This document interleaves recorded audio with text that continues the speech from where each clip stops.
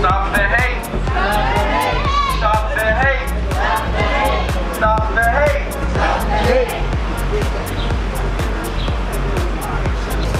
It is a depressing fact that after 2,000 years, Christians are being driven out by the droves from Christianity's very birthplace by Islamic terrorists in the Middle East. And the international hub and financier-in-chief of all of these terrorist groups is Qatar, which has long been dubbed, as Raheem said, the Club Med for terrorists. This is a big story, and you've got all of these countries now cutting ties to the Qataris.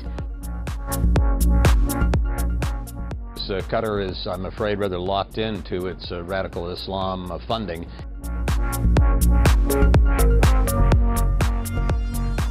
Qatar is at the center of this.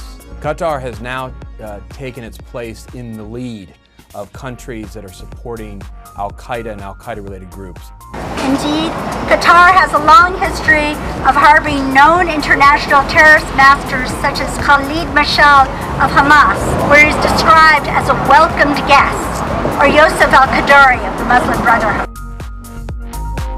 Hamas is a terror group that works out of Gaza, has shot over 2,000 rockets on Israeli towns and homes, including my own home in Ra'anana.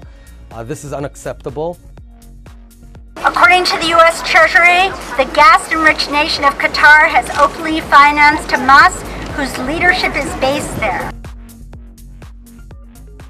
Who's standing behind Hamas? Who's funding Hamas? And the answer is Qatar.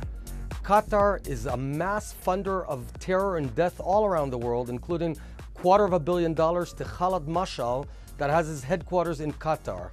And I think we have to stop this. We're hearing that these 5 countries are saying Qatar is too extremist, that it's been sponsoring terrorism. The Qataris say that's not true. None of them is making sense for all of us here, that Qatar is a state sponsor of terror, which is a false accusation. And they will look you straight in the eye and say they're not doing a thing like that, and then shovel under the table, shovel the money out to Hamas and to the violent side of the Muslim Brotherhood and so on.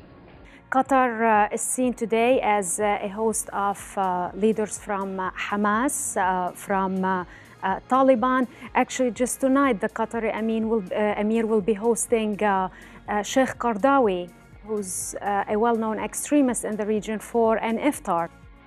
Qatar not only offers a welcome mat to these terrorists who've been expelled from other countries, but is a ready and available ATM machine. The nation of Qatar, unfortunately, has historically been a funder of terrorism at a very high level. Qatar has tried to have it both ways, supporting both Sunni and Shiite terrorist organizations alike and throwing its weight in with the very worst of the worst. But if you look at Syria itself, the main group that is affiliated with Al-Qaeda, formerly known as Jabhat al-Nusra, is supported by Qatar. After the September 11, 2001 attacks on our soil, President George W. Bush famously said, "Every nation, every region has a decision to make. Either you are with us or you are with the terrorists." Well, we have to see the difference between movements. I know that in America and some countries they look at some movements as terrorist movements. In our part of the region we don't. My question now is addressed to Sheikh Tamim. Are you with us or are you with the terrorists? You have a decision to make, and you can't have it both ways.